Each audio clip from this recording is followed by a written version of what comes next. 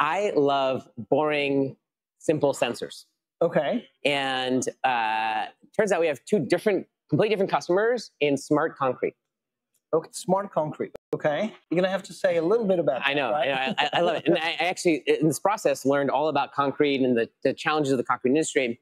Depending on the use case, concrete, if mixed correctly, can last for 30 years. Okay. If mixed incorrectly, can crack.